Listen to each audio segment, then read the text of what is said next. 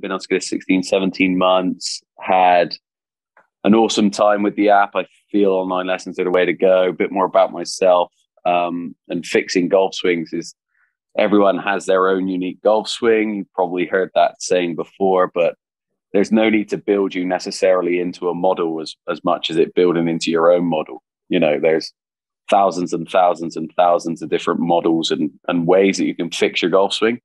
So it's about identifying the right one for you and helping you move your golf in the right direction. And before that, I probably should have said I am from Southwest England. I'm only in sunny Spain at the moment, just having a little few days break. And obviously the advantages to Skillest are I am still able to do lessons while I am sunning myself in Spain.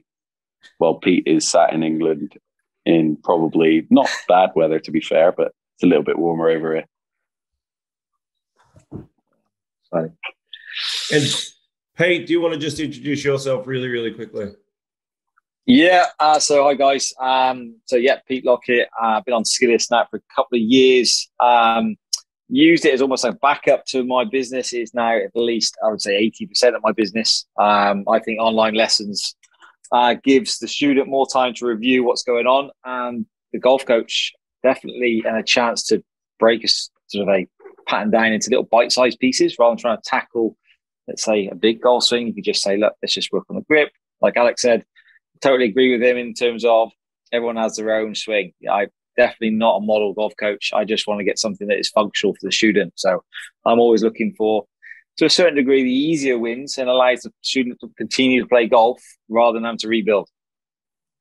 Fantastic. And we're going to get Ken up here, just having a little bit of technical difficulties. But Ken, do you want to just really, really quickly talk about where you're from and you know who you are and what your game has been in the past? Because so often as coaches, we sort of need to know a little bit of your history. It's very hard to just dive in and just pull you apart, because often what you are, like, or almost always, students are like a conceptual Frankenstein of like everything they've been told before, everything they've read, everything they believe to be true. So it'd be great if you could sort of give the guys a little bit of an insight into who you are as a golfer.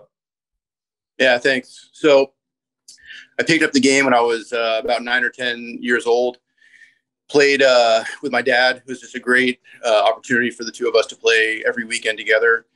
Started taking lessons when I was probably 11 or so. Played competitively in the junior golf circuit. Lived in California, so I could play all year round. Played through junior golf, high school, into my first year in college. Dropped the game when I started my career. I've been in law enforcement for the last 24 years. I just retired.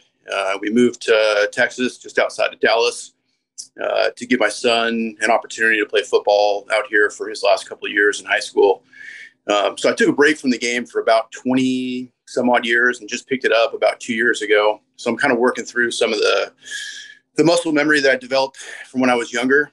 I played to about a 10 handicap, and it's not a easy 10.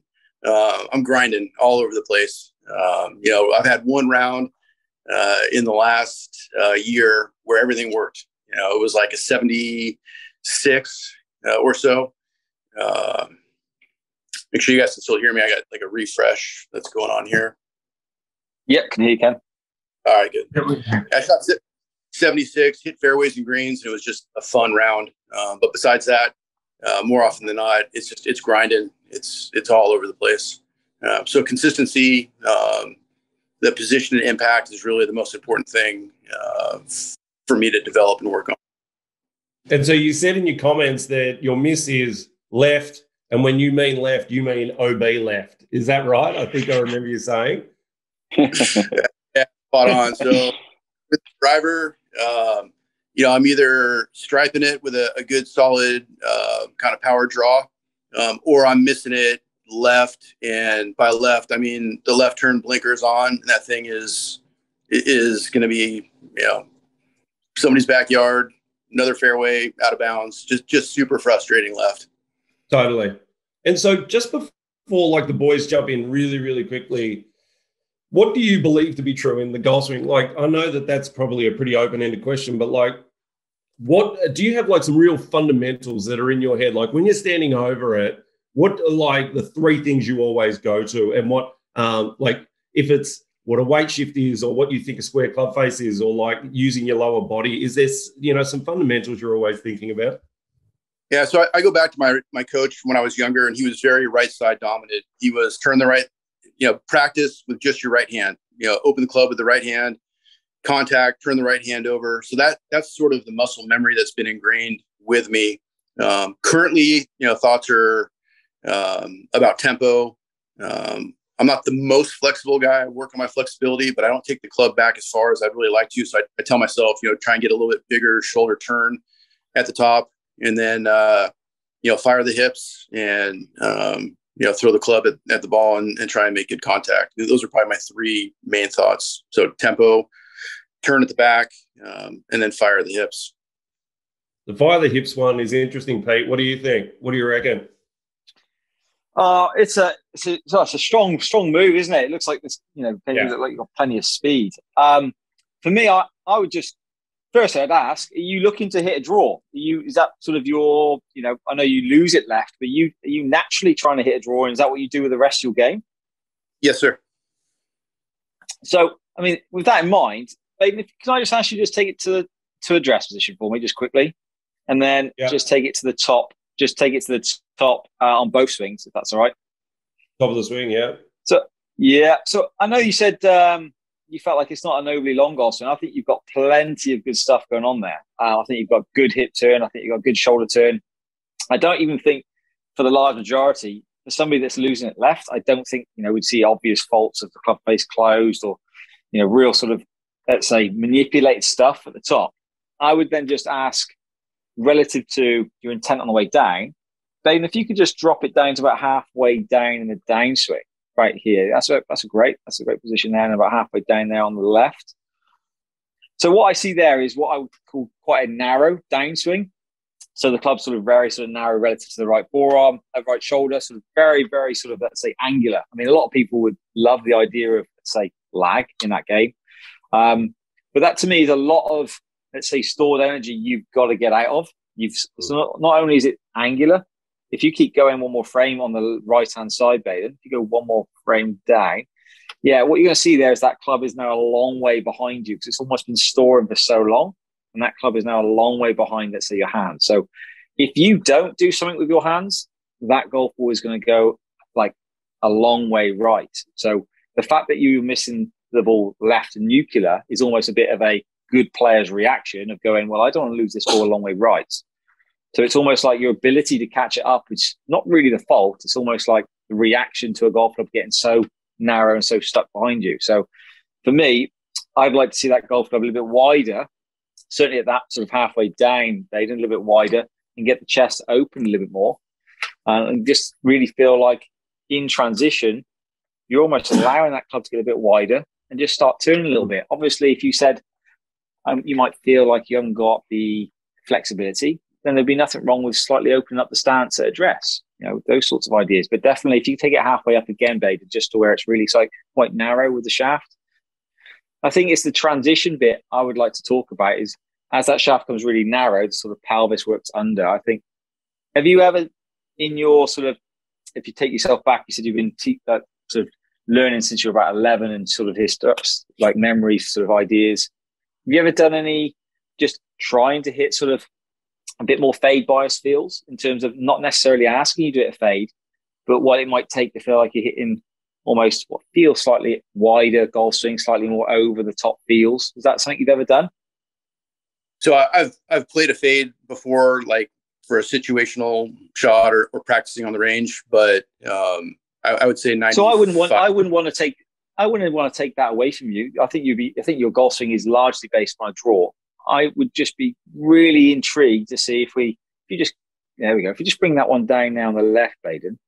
So what we'd be trying to do here is to try and align the center of mass, the club head, a little bit more in line with the handle. If you just keep going a touch more, Baden, now on the left, if you can, just drop. Because I think the thing you said was brilliant. That's perfect, Baden, if you just drop the one on the right back touch.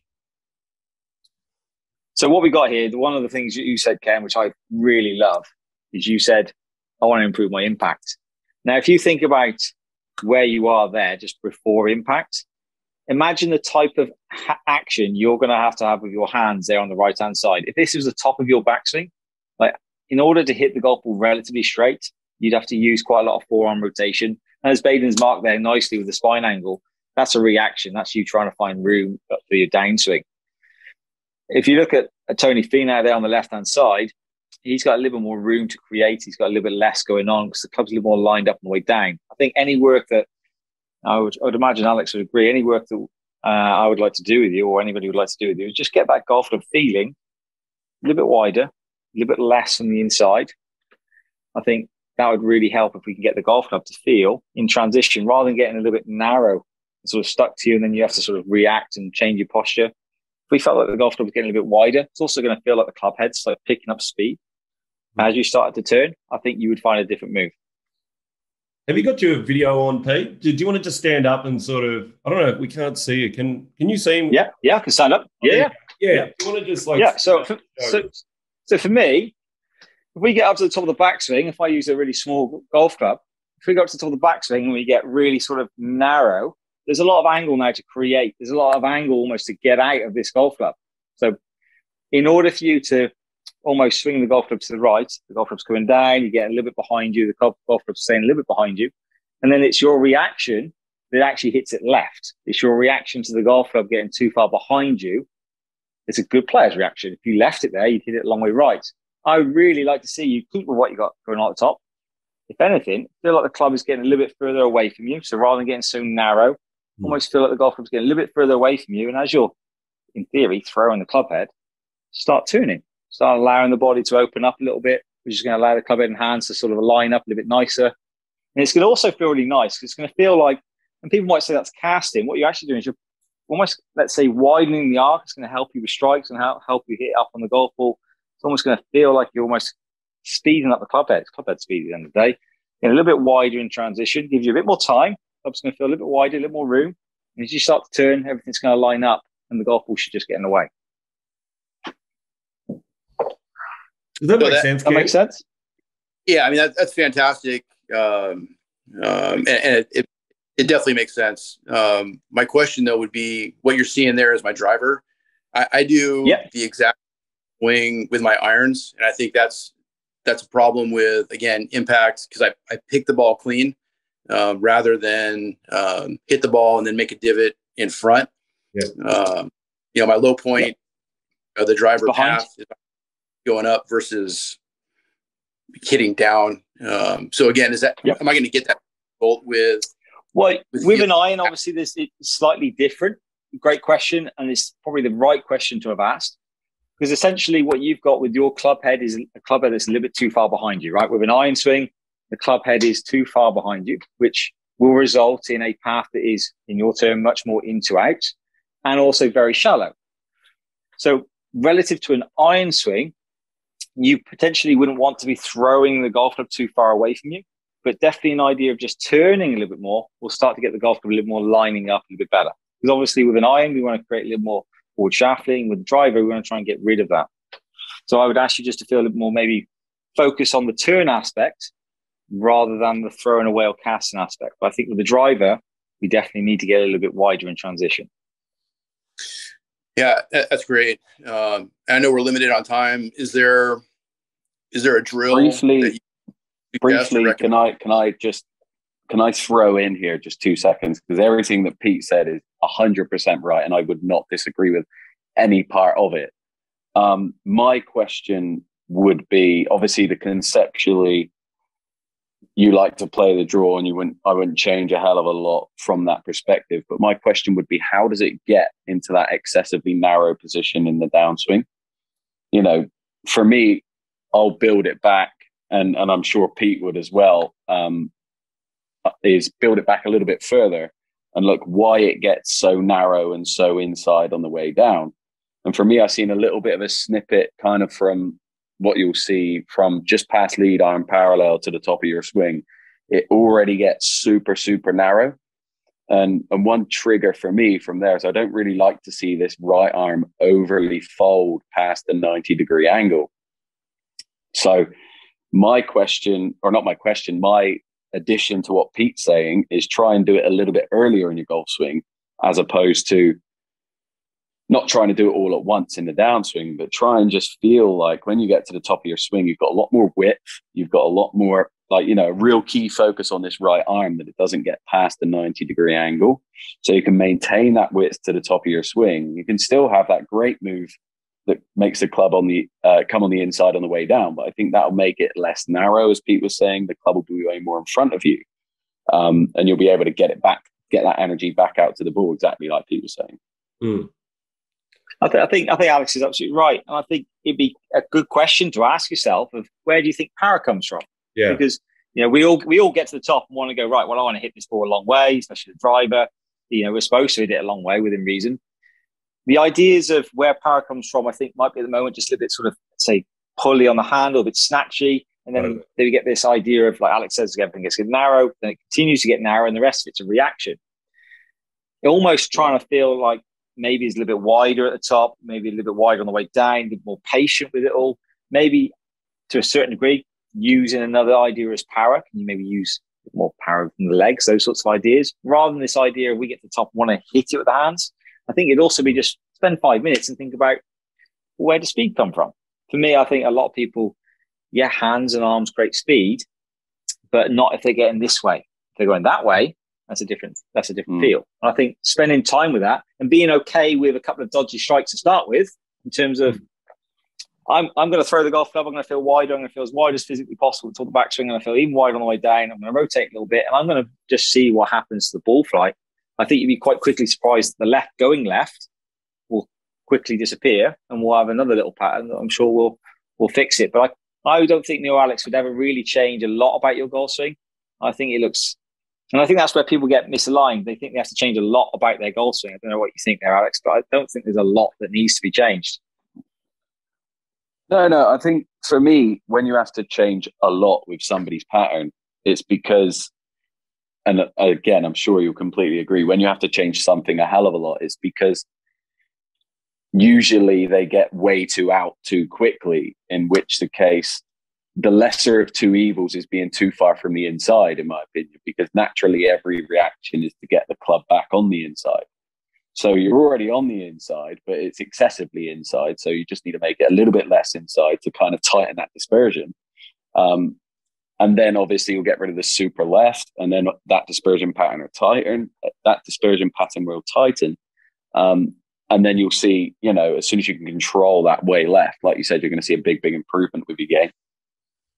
Yeah, a lot of it can just be a conceptual change in your mind, Ken, of like exactly as Pete said, like where does power come from? Am I prepared to feel? Because there's no doubt if you get rid of a little bit of this, right, it's going to feel weaker.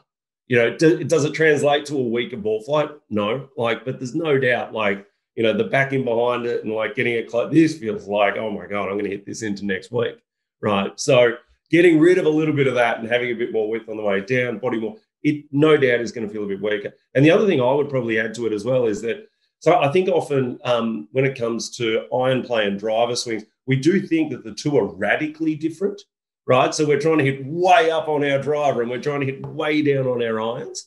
And I think sometimes that can create your golf swing as well, is that you're also thinking, okay, I want to be Rory and hit 7 degrees up on it, and you also end up a long way. So you can probably, try and actually flatten that out a bit. You don't need to hit so up on your driver. And that'll probably help you get rid of a little bit of this as well, if that makes sense. So, don't know if that... Yeah, and just briefly, like Pete was saying briefly as well, exactly like Baden was touching on as well there, you need to almost change conceptually where you think power is coming from. Because at the moment, you've got a hell of a lot of power coming from the arms and the wrists, which, yes, they contribute for a hell of a lot of power in your golf swing, but you've almost got zero rotational power, right, in your body. Your body's super shut at impact.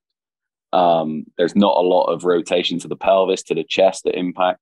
So actually getting rid of a little bit of lag, for lack of a better term, and actually increasing a bit of rotational power will offset the other for kind of the first piece. And then you'll see that in actual fact, power can come from a lot of different sources and not just from throwing those hands at it.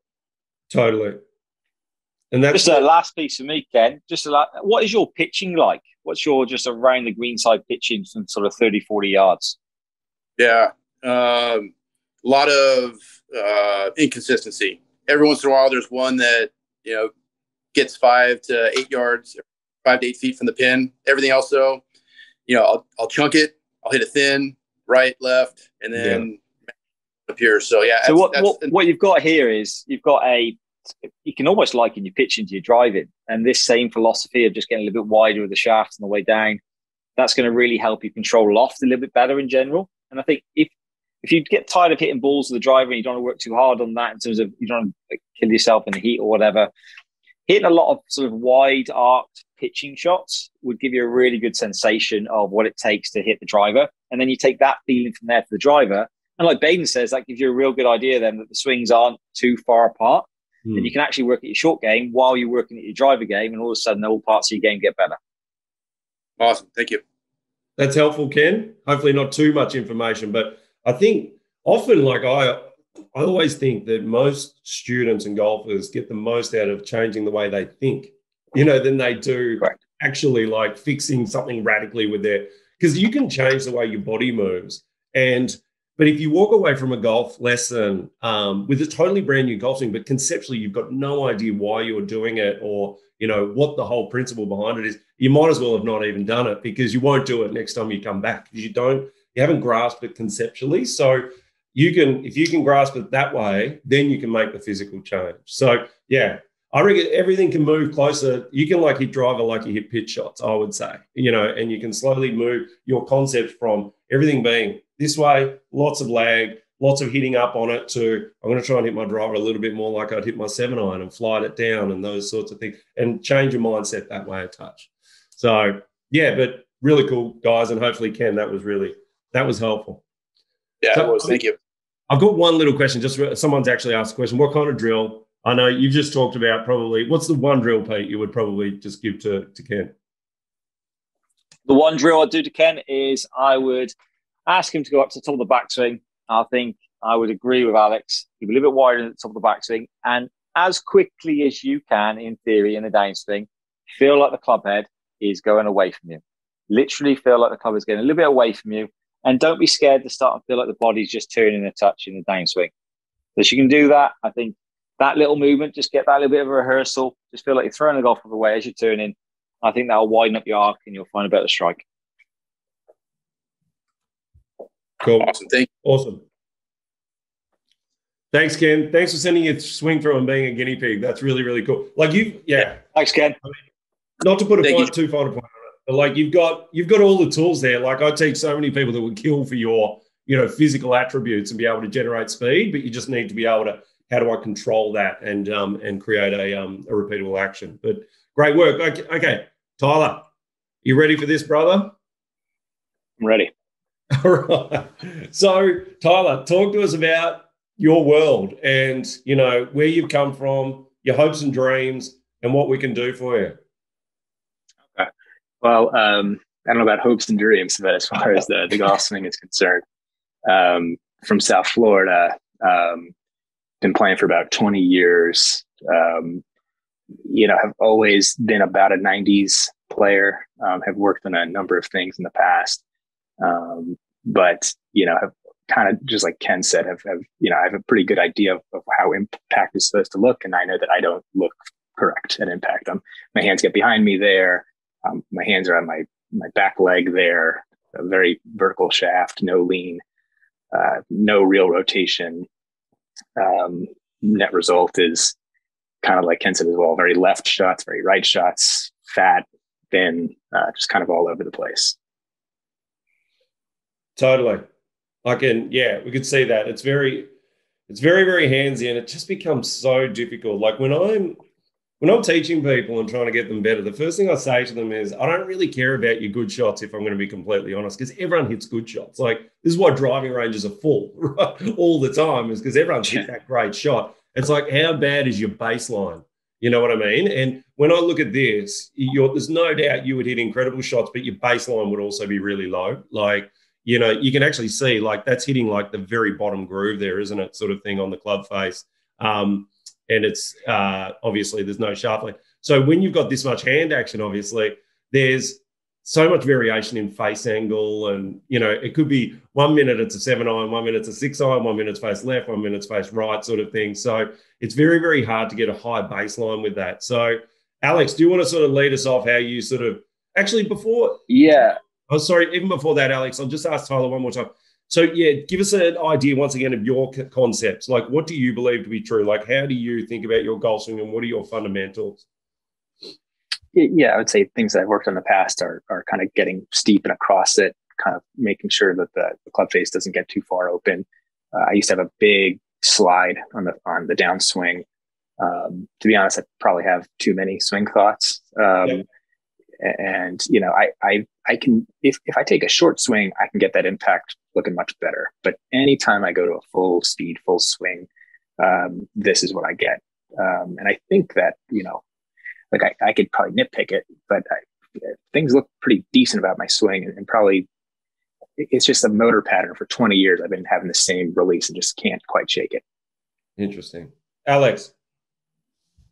Yeah, so for me, the first thing I would dive into, like you're talking about conceptually there, is something that we touched briefly on, and I touched briefly on quite a lot, is what is an ideal impact? An ideal impact for you is not an ideal impact for somebody else. That's the first thing. And when people look at an impact and they say, I've got an idea of what impact should look like, do you have an idea of what impact should look like for you? Because you should look further down that hole and think, okay, have I got the right amount of speed? Do I generate the right amount of loft on the club to get that shaft lean? And that's how you then kind of wheel it back to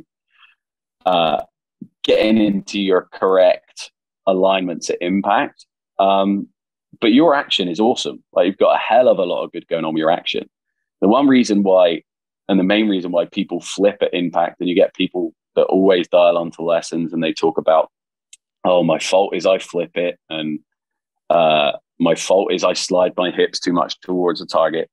It's 99.9% likely that those things are making you completely functional, and they're making you hit good golf shots. Yeah. So if you want to get rid of the flip, you need to actually dive further into it and think, okay, why do I need to flip it?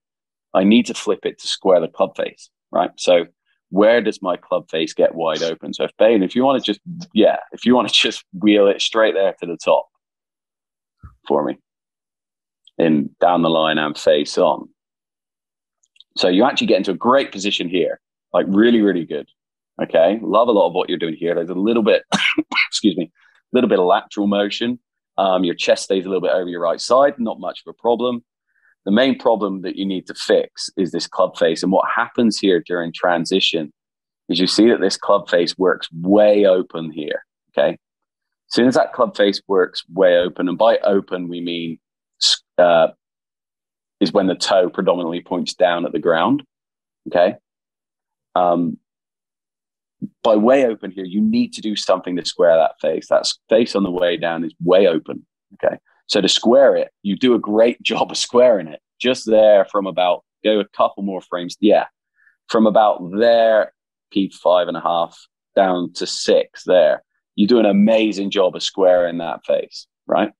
So then if you wanted to tighten your dispersion and get your pattern a lot tighter, we need to figure out what's going on with this face. So then you would go back and you say, okay, what's the grip like? How's your grip looking at address from face on? So Baden, if you whiz it back from face on to a address position and we check the grip, you zoom in on that for me. Grip looks relatively standard. No problem with that at all. So, okay, the club face opening is not necessarily coming from the grip.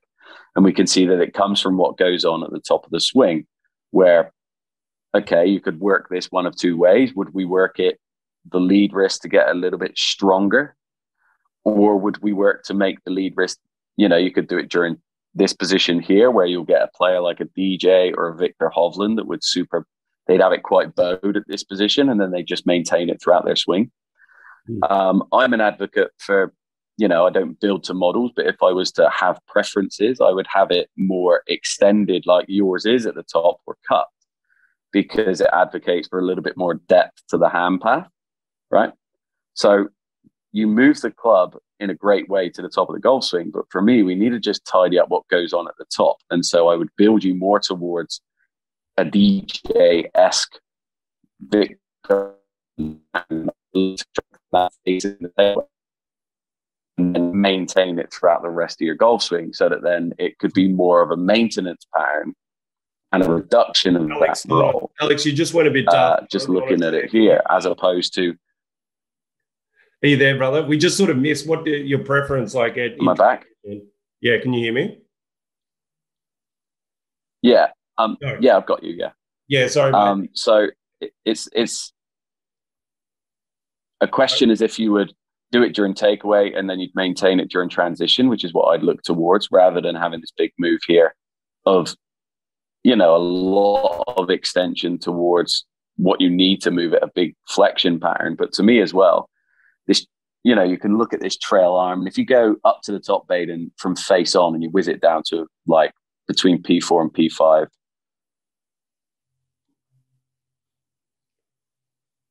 Yeah. So, I mean, the pattern is awesome.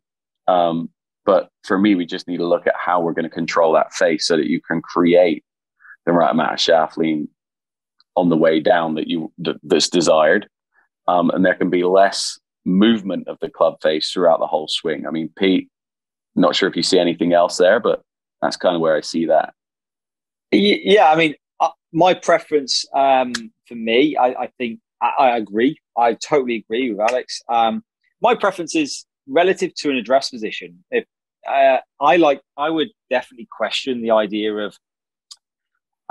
Actually, my first question was, if I was to ask you typically how far you say you think you carry your 7-iron, to give me a ballpark of yardage, what sort of yardage would you typically carry that 7-iron on a good strike, you think? 155.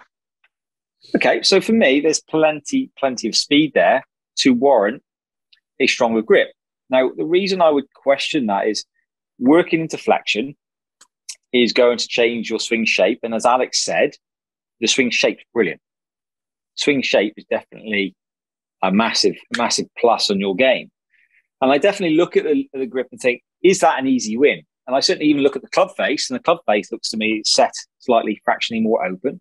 I think certainly one of the questions you could ask yourself is, as you just sort of stand there and just look at your sort of hands at address, if any of your hands are, say, inward at address, not outward at address, I think that would give you a natural tendency of how your hands maybe could or should settle in at address. Because I think when I look at your grip, I think, okay, the grip is neutral to weak. Could you go stronger on that?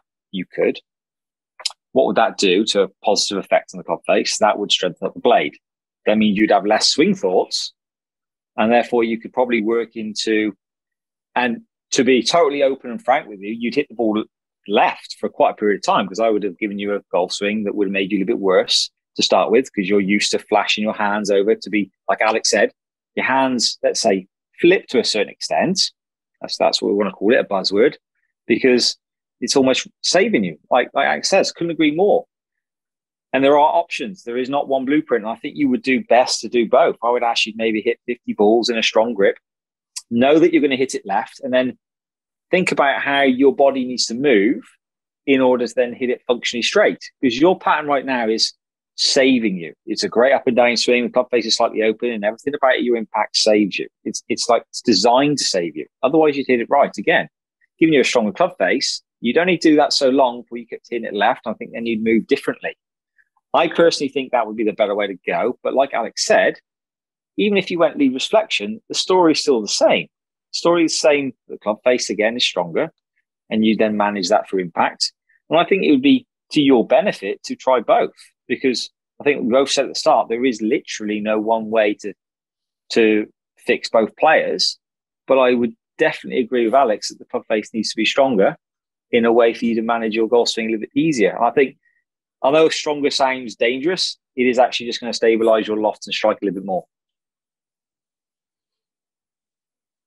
Does that make sense, Tyler? It's such a tricky one. Whenever you're moving someone's club face around, their grip and their face, it changes, because we know that face is king largely. Like the ball is going to go where the face is pointed initially. Tyler, if you just have a quick look at the club face, okay, let's just imagine the club face to be open, right? All I've done there is I've twisted the club face open, and I'll put that over my right shoulder. The club face is relatively weak at the top of the backswing. Now, in order to square that club face, I could either have lead wrist flexion, so twist my lead wrist, like Alex said. There you go. The club face is now strong. Perfect. As long as you hold that all the way through, you're brilliant. Now, if you leave the club face where it is, you're going to have to throw your hands to square the club face. That's your mechanism savior. If you set up for a few shots with a closed club face, just to get an understanding of what a closed club face feels like, you have to get the handle further forward to now get a better strike. Now, it doesn't matter if you had a flex lead wrist, like Alex said at the top, or you fundamentally had a stronger grip. But either way, you would start to move slightly differently to manage strike. And I think you better, definitely in a good course to try both. Yeah, exactly like Pete's saying. And that's what is really good about online lessons is, I'm sure Pete does the same as what I do, is you give kind of numerous solutions and you expect feedback from the student to give you, okay, this one worked the best, so let's run with it. And exactly like Pete said then, I'd almost get you starting here with a super shut face and a really, really shut position here past the ball, get you to take the club away and then feel what you have to do to re-square it to get to impact. Okay, and realign from being really here and really rotated to where you are, right? To them feeling, what have I got to do to square it to get back to there? So I'm really rolled this way. What have I got to do from here to get that club face back square?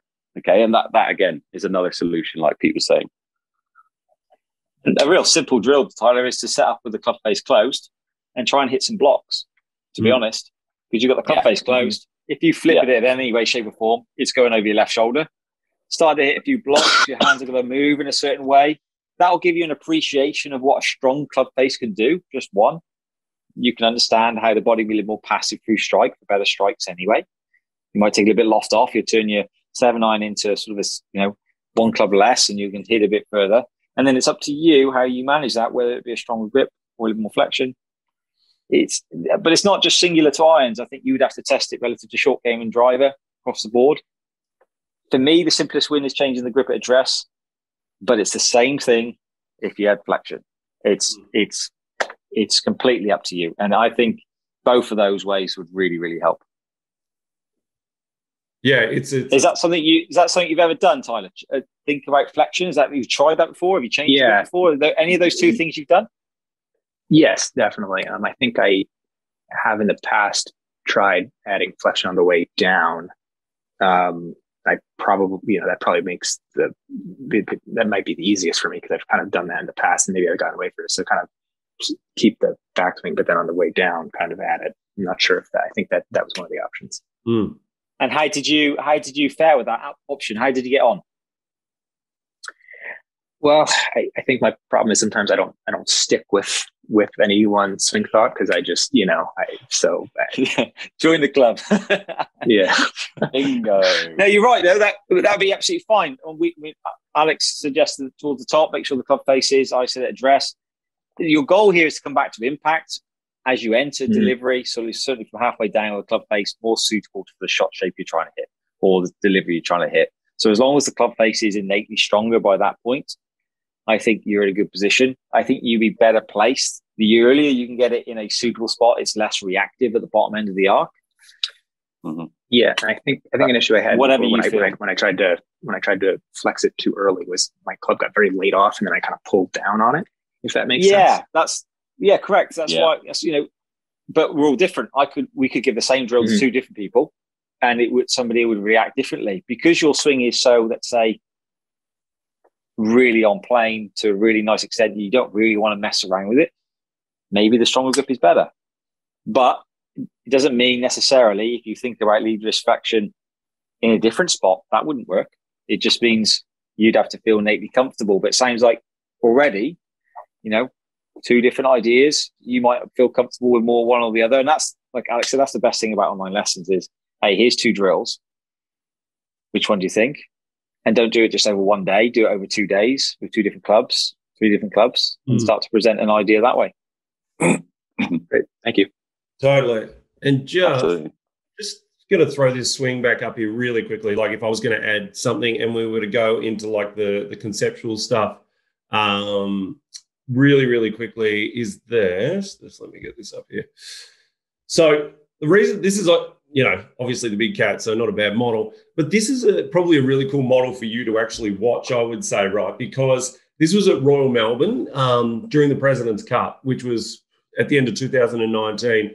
And you might never have played, or you probably haven't, here on the sandbelt down here in Melbourne, but you cannot hit the ball super high around these. You can on, you know, in some shots, some situations, you've got to have that flight that goes bounce and skips, and like you need to spin it, and like it's often windy. And so Cat came down here, and it was like a masterclass. You've never seen anything like it. Justin Thomas was there, back like this and sending things up in the air, and the course just ripped him apart. And Tiger walked around just going, you know, and hitting these little knockdowns. Like he literally didn't hit the ball above head height for the entire golf course, for the entire event. And what he did was like just absolutely pick it apart. But he hit shots like this the whole time, Tyler, right? So what he was doing is he's pushing his body forward and around there, right, with shaft length, with like slightly stronger grip, and he's going forward and around, okay? So his visualization or his imagery is a low ball flight, right? So what he would consequently do would stay on top of it, have his wrists into a left wrist in deflection, and go forward and around with the body. So his imagery would change in his mind, if you know what I mean. And I think that's what probably you need to do is you need to, even though you're probably playing in a beautiful dome there in, Southern California, you need to pretend you're playing, at St. Andrews in 3 weeks' time when it's blowing an absolute hurricane and the wind's coming into your face. And you're like, well, how am I going to flight this thing down and get it to go through the wind? And I guarantee you, like, maybe I'll just strengthen this up a bit, and maybe I'll get a little bit of shaft lean, and maybe I'll just push it around and let my body go around. And when you change that imagery in your head, more than likely, you can change all the other stuff as well. Does that make sense? Oh yeah, that makes perfect sense. Completely. Absolutely. I completely agree with that. Yeah, I completely agree with that. That's a great and when you talk about that and getting the small wins from not only this, it's a way that I attack a lot of players as well. Is you ask them, okay, what are you like at hitting a low bullet into the wind? I can't do it. Okay, why? There's a reason why you can't do it. Now think why you can, and try and keep going and keep trying to hit one for me, and keep trying to hit that shot, and watch Big Cat hit that shot, and see the differences. And once you improve those little things, you then actually like, okay, my low ball flight is actually now my stock shot, because that's how high it should go. Totally. Especially for you. It becomes a conversation then that you're actually working ball flight rather than technique. Yeah. You can use your ball flight absolutely. rather than looking in the camera all the time. It's like, hey, I'm adding a shot to my repertoire here. I'm actually going to play 2 weeks on the banks now, where I've even said perfectly, flight everything down. If you're practicing, use something like a sand iron or a gap wedge and try and turn it into an 8-iron. Hit it as low as you can, really thump it low. And it becomes like I'm practicing a shot rather than a technique. Yeah, completely. Yeah. Cool. Yeah, makes total sense. I kind of hit it like I don't hit it like Tiger, obviously, Tyler, right? But what Tiger's doing there, probably because I was brought up on these golf courses, right? That's how I swing it all the time. I hit my driver like that, believe it or not. Like I'm definitely not like over here going that way and like wrist action. I hit my driver like he's hitting that. So yeah. Did you just refer to yourself as the Big Cat of Australia? Well, I'm glad you brought it up. I think he did. I think he definitely did. Everyone knew. All right. So, okay. All right. I'm going to edit that part out of the recording. But anyway, so okay. We've got Jeremy. We've got Jeremy there. Are you there, mate? Thanks for that, Tyler. Hopefully, any last questions? Thank you. Thank you, guys. Wrap that up. No, that's okay. All good. Yep, I'm here. Okay. Jeremy, I think you're going to be our last one today because our fourth hasn't arrived, unfortunately. What a shame. It would have been cool to fix his action up, but that's completely fine. Let me just get this up. And while I'm doing that, tell us about yourself, Jeremy. What do we need to know about your past, your concepts, and where you want to go with your game? I grew up playing golf with buddies and my dad, but nothing like super competitive or even close. It was more of a hacker, right? Just baseball swing, go out there and try to hit it as far as you can. Last about 2.5 years, I got fitted for clubs, got serious about it, actually started trying to build up a handicap. was in the 20 to 24 range for a while. Now I'm at a 15. Started basically fix my hips, and more of rotating rather than kind of sliding. So it's allowed me to compress my irons better. Yep. But at times my misses off the tee are hooks, which can be frustrating. And at times I've learned that I can sort of fix that by trying to swing more out to the right a little bit. It gives it a bit straighter ball flight, but not sure if that's just a Band-Aid. I've been working recently trying to shorten the backswing. I had a bit of a big overswing and across the line.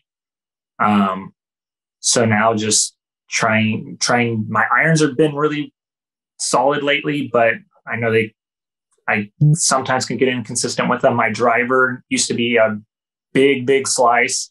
Yeah. Now it's maybe a 5-yard fade.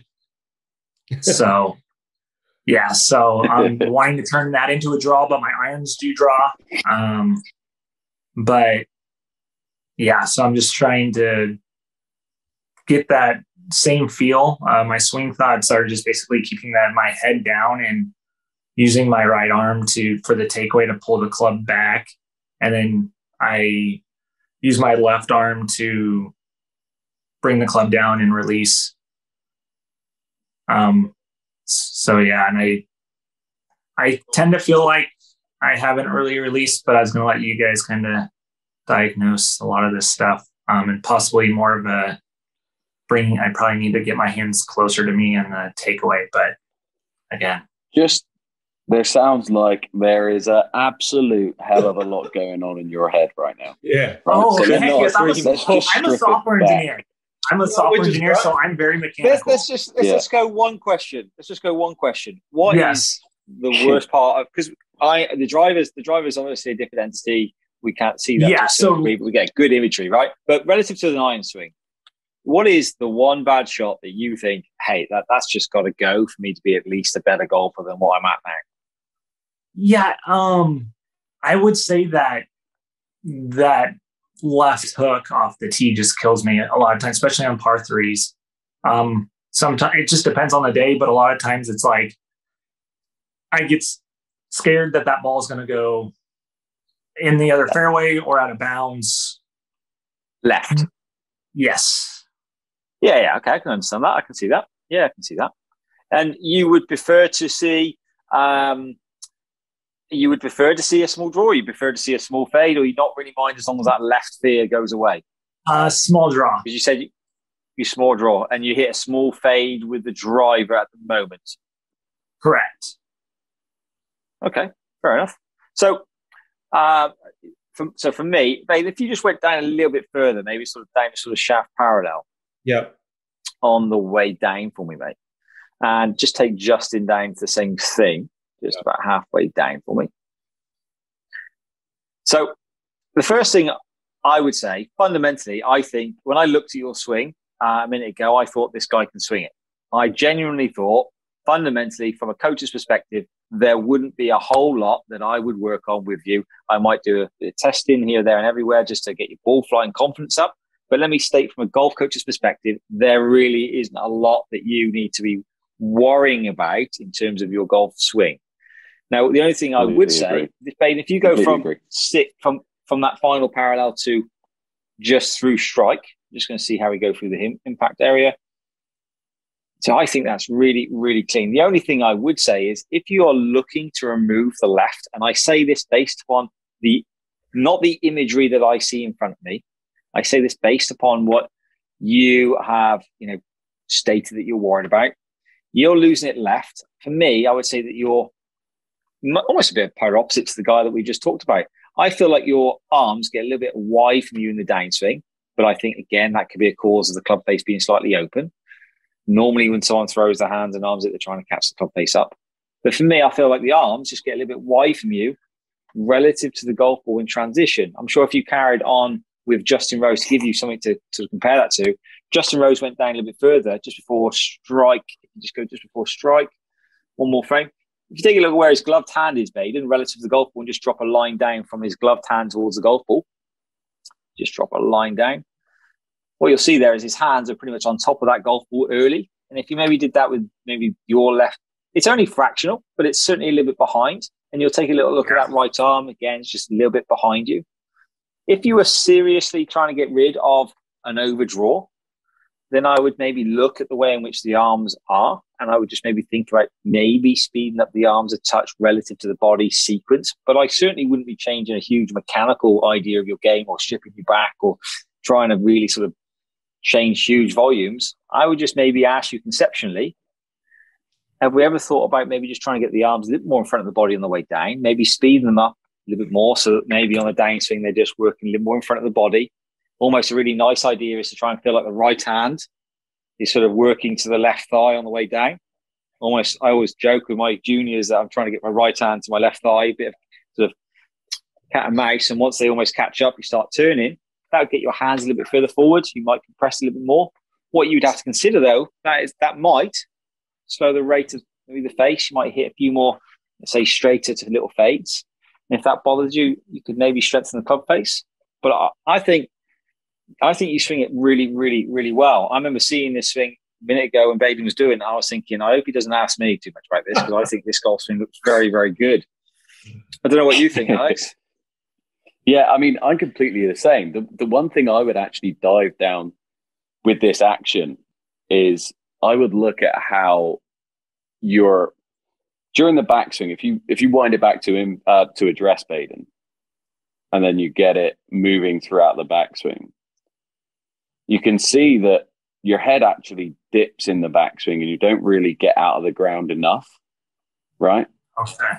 So you kind of, I would look a little bit towards how you use the ground because, like Pete was saying, you do a hell of a lot right. But for me, you're kind of here. You get, during your backswing, you get a little bit lower. And then from here, because you got a little bit lower and you stand up, you kind of throw the club, right? So exactly like Pete's saying, is I'd look, and to a really good drill that Pete's going on about there and getting that left hand in is just doing a simple split grip drill. So you split the grip, you turn to the top, and you get that grip out in front of you more. And you just really get it out in front of that. Let me just stop the share so you can actually get up. Oh, okay. So, yeah, so a little bit of a split grip drill. So you kind of get here and you're feeling like you get out of the ground a little bit more in the backswing. And then during transition to that P6 position, like Pete was saying, where you're trying to get the club more in front of you, I'd feel like you get that club more here. So you can see how I'm kind of unloading and loading the ground a little bit better. Because your whole action, like Pete was saying, is actually superb. Love a lot of what you do. But I think if you completely change your concept of trying to get this club a little bit more in front of you, try and feel like you kind of get out of the ground a little bit more, stretch your rib cage a little bit more, get a little bit taller in the backswing as a feel from here that you get this club way more out in front of you here. And you can see now how I'm loading back into the ground. From here, then you can actually explode correctly through the ball. Rather than what I see, and I think he's absolutely right. I think what would be great as well is much like talking to Tyler a moment ago. If you were to go ahead and hit a load of knockdown punch shots, you would naturally start to draw your hands further forward. That's for sure. Your hands would definitely cover it better. But the only thing with a punch shot is obviously you're always trying to drive down in low. Maybe just add in that little bit more rib extension on the way back and then get down to hit that low punch shot. So you'd get in those two variables of heights, like Alex said. But I think I'd have to ask you a deeper question relative to your golf and say, you've obviously got the setup at home. Wicked. As a golf coach, that's brilliant to see at home. How often do you get to play versus practice? Are you practicing more than you're playing or are you playing more than you're practicing? I'm practicing more than I'm playing. I practice about an hour and a half every day, and then I play probably once or twice a week. And what do you think on the golf course, if you were to, and I'm going to ask you a wider spread question, let's say you include everything of your game, every single stat of your game, what's the worst thing of your game? It was struggling off the tee honestly, with the driver. My short game chipping has been solid. Pretty good. Bunker play was bad for a while. Got a lesson on that. Got that fixed. So it was literally just the driver was eating me alive there for a while. Once I got the irons, getting to compress the ball more, which that was like with the hips, fixing my hips and not basically my knees, my right knee turning out to the right so much. And basically creating the depth with my hips, which helped. And that's helped with the driver. So I think that's why I'm still kind of keeping it on the course and not in somebody's backyard or house. So, when you're like really off with the driver, like really, really off, where do you feel like it's going to go? It's going to go right. It's going to go right. Okay. So the club face is obviously a little bit open, and therefore the hand and arms again a little bit more in a way that they're helping that club face. So if you think about again, it's look at your a little bit of an overswing too with the driver, because I feel like I have to build up the power. And irons, I can I've been dialing him back a little bit, but with the driver, it's still in my head. So that's what. But again, if you look at, go ahead. Sorry. No, so Baden, if you look at Carl's grip, if you just zoom into the grip style address there on the right-hand side, you're going to see a fairly, for whatever, I think he's sponsored by Strixon. You can see the Strixon grip. You can definitely see maybe one knuckle, I would say, on it's a very different style grip, which is going to have a very different style on the club face. Now, if you're fearing right, again, let's understand what that is. That is largely the majority going to be based on an open club face. So are we seeing a reaction on the way down with the hands and arms? Probably. Everything about the golf swing is normally a reaction. So you have to question, if you went up to the top of the backswing, Baden, it doesn't matter that the two different clubs, if you're just interested to see the club face at the top. And the iron, can we go any further, Baden, a touch? With the irons. Yeah, look at that club face, Mark.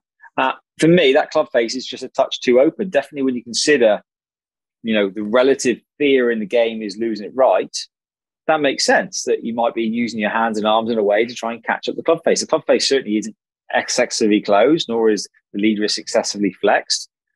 So it would be a conversation whether or not you could explore a very simple win. Again, I'm trying to make this as simple as possible for you. Yeah. Let's say I gave you let's say you went outside in the back garden now and set up with a 3-knuckle grip on the left-hand side and a very functional right hand, and you felt like the club face was stronger. Obviously, you're going to feel like the loft is coming off the golf club. B, you're going to feel like the face is different. Would you think that you would start to employ a different downswing move to keep the loft on the golf club? I think you would move slightly differently. Yes. Especially if you're losing it right. So I think that, because I say it again, when I saw your swing, I said, don't ask me, because I think that golf swing looks great. But if you have a fear, a genuine fear, and when you hit it harder of the ball going right, 9 times out of 10 players are almost hitting bad shots because they're fearing something, right? And you've got a guy there on the right-hand side that is coming out of his posture, he's getting up, he's got a stronger grip. I don't think there are more bad things that happen in the game of golf when a person has a weaker face and a weaker grip than there are people having stronger grips, especially people with speed, because you look like you've got a lot of speed. I would go ahead and try a stronger grip and see how the hands and arms react to the club face. I don't know what you think, Alex. Yeah. Again, exactly the same sort of thing. Small wins are what will get you very, very far to improving your golf game, irrespective of how bad or funky you think your swing might be. Okay, there's definitely going to be small wins in there that can knock 1, 2, 3 shots off your game. Do you know what I mean? And exploring those certain aspects and variables in your game are what's going to be inevitably the key to getting you better. So like Pete said, changing your grip, a great way to just see if you can eliminate that big right shot that you have, hitting it as hard as you can and seeing how the ball reacts. Again, not reacting to what you see on camera, but more so reacting to what is the ball doing. Okay, can I hit a bullet low draw, okay, with driver, right? Answer is probably, yes, no. Can I hit a low fade? Can I hit this shot? And this is then going into Tiger's 9 windows. Can I hit those 9 shots? Okay. And if I can't hit those 9 shots, which shot can't I hit? And why can't I hit it? And then you can dive a little bit deeper into the small wins. Okay. Just by looking at your ball flight. Okay. So strengthening the grip and then doing that separation of hands. Yeah. Split grip drill. And I think, I think. Go on. Sorry, the reason I sort of got this up just really, really quickly was because of what Alex was saying. I think, Jeremy, is that, and it comes back to like trying to hit down on iron potentially and like sweeping your driver a little bit more. But if you look, obviously, I never use Kyle as a model, right? But I just saw obviously what Alex was demonstrating, which was something which was so much more obviously right hand under, which allows the right arm to work slightly differently. But it's a very different movement with the body and with the head, isn't it? Where he doesn't go down and turn down like, with the shoulders or anything. So this is a little bit more level here, isn't it? You know what I mean? And obviously you're hitting an iron, right? You're hitting an iron here on the left. So you're going to be inclined to try and hit it down into the ground. But if you look at Kyle, it's a little bit different in terms of the direction. And then obviously, coming in just that little bit more behind the ball coming in, isn't it? You know what I mean? With his body as opposed to in front of him. You get a little bit ahead of it. Exactly that.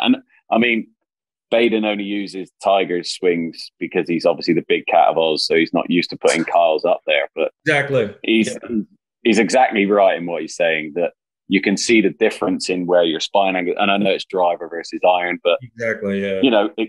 Exploring the grip will help you, like Pete said as well, get into a little bit stronger position on the way down. I think Baden said it right. When you change the grip, what that'll change your forearm conditions, and it will make that right arm have a different journey. And for me, I see 9 times out of 10 students setting up I definitely have quite a strong preference for the right arm at address, because I think it just needs to functionally work in a way that is useful for people. I would take a look at your right arm and think more that the instep of your right elbow is facing towards the target than maybe a little more towards us as the camera, just a touch. Just lowering your right arm would change the way in which your grip sits on it anyway. So just making that right arm a little bit softer, a little more like a bicep curl type idea. So, rather than setting up with this sort of idea, you set up here, all of a sudden now my right arm sits differently. My grip's now going to sit differently. Now, if I set myself up with that move, so there's your move, I lower my right arm, the club face naturally opens. Totally. If I then re-square that club face and let my right arm return, all of a sudden now that club face is going to come in closed. So I would be very much trying to get you into a bit more of a right arm bicep idea, explore the strength of the grip. Now, all of a sudden, my right arm sits slightly underneath my left from down the line. We couldn't quite see that, but I would hazard to guess the right arm was a little bit high. Get that right arm a bit more under, a bit stronger grip. All of a sudden, now that club's encouraged to move differently because of the way in which the forearms are set up. And I think you'd be surprised. People talk about the grip. The reason the grip's so functionally a great way to talk about it is because the grip is actually affecting your forearms and how the journey takes. And I think if we can get that right arm a little more, primed to come back where it wants, if you're set up here and you've got to re-educate everything, I think it's a slightly difficult thing, but definitely, I wouldn't be trying to rebuild. I would just say, maybe just think about it a little more using the ground, like Carl, choosing your body differently. But the easy win there, for me, grip, right arm. Yeah, exactly like Pete's saying, a good way to get in that right arm that I find is you've got palm facing forward and palm facing to the sky. It's as simple as that, right?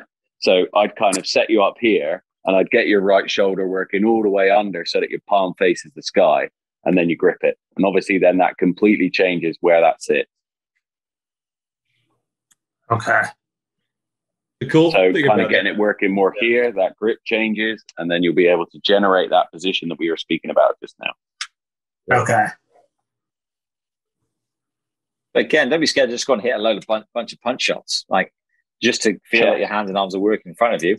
Again, using ball flight, making full backswing, making sure you're getting up to the top of the backswing and then hitting the punch shot rather than just hitting the punch shot in your mind. Because I think sometimes people can be strict, stay a little bit low, get up and then hit the punch shot. I think, again, that the idea of a punch shot does what? We take loft of the golf club. We certainly don't add loft. And when we add loft, we're not trying to open the face, right? When we're trying to hit punch shots. We're trying to close the face and shut it. So again, those ideas, and that sounds crazy, even that with a driver, you're not going to be adding off the face open. Okay. Yeah. The one thing you just got to be a little bit careful with punch shots is that sometimes people think punch shots is like squeezing it more down like this. Yeah, absolutely. So again, no divot, no divot. Exactly. That can actually get your arm more on top, right? Because that feels like you can actually make it go that way. Whereas you want to be able to hit a punch shot that way. You know what I mean? With your right 100%. arm under. And that'll total it. So that's still a punch shot. You know what I mean? Like hitting from the side is still a punch shot because you've got your wrist angles that way. Whereas the bit like everyone, the biggest misconception with a punch shot is that it's squishing it into the planet that way. That just creates a lot of side spin and cuts it. You get your right arm under, and that'll actually allow, just like Kyle, like his shoulders work like that. You know what I mean? And when you get your right arm on top, your shoulders tend to want to work this way, and that's when you're going to slice your driver. So, the cool thing about changing that there, Jeremy, is that it's a setup. It's not dynamic. You know, it's not moving. It's not something you got to think of halfway through the motion. So if you get that's going to totally change the way your arms and body can work, and you'll be able to shallow it out a little bit more and get a little. I would definitely just work setup and dump 99.9% of your swing thoughts. Yeah. Okay. Well, and because it's been such a disaster in the past that I finally got it to somewhat reasonable. So that's where it's like I didn't obviously. I had all these swing thoughts, but I don't have them all at once. It just depends on the day, because I've had to fix so much in the past where it's like, okay, it's this thing today, and so so I've worked it out into baby steps, basically. That is a great way to be though, because your intuition as a player and reacting to, okay, this is what X is doing today, so I need to rely on this feel, is great. Okay, so don't lose that and the ability to lose that. But we're trying, and like Pete said, you're trying to really dive deep into, okay, what is the one bad shot that you need to get out? And the one bad shot you said is the going right, I think you said. Okay, so going right on with the driver, why that might happen, and let's strengthen the grip and hit some shots with that. Yeah. Simple wins. Simple wins. If you can fix something at setup, fix something at setup. It's so hard with a lot of this stuff because it's the simple things, like you just said there, and you can go through a giant rabbit hole down either YouTube or whatever, right?